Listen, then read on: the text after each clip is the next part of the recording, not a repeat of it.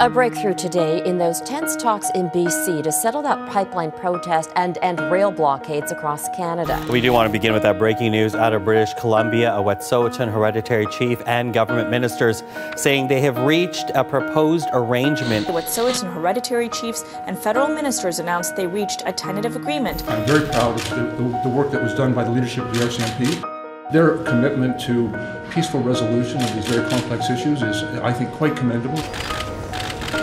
We have now met the conditions that were set. I think now the circumstances are such that those barricades should come down.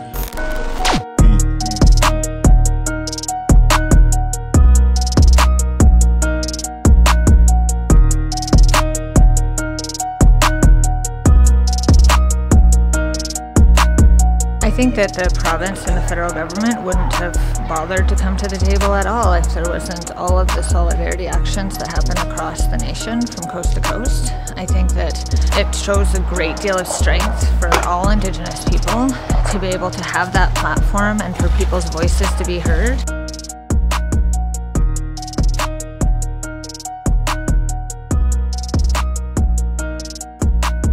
Clearly, the issue wasn't resolved. They put in their part. They tried as best they could to come to some sort of resolution, and the government just wasn't willing to meet them halfway.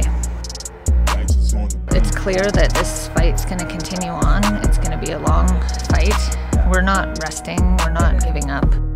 We're not standing down. We're not asking other people to stand down. We're still in the middle of a crisis, and that's not going away, and it's not going to go away because they're talking about recognizing our title. And so this is not the time to take a break. This is not the time to sit back and hope that it all works out. This is the time to keep pushing, because now is the time to see and actualize and realize our hopes and dreams of liberation.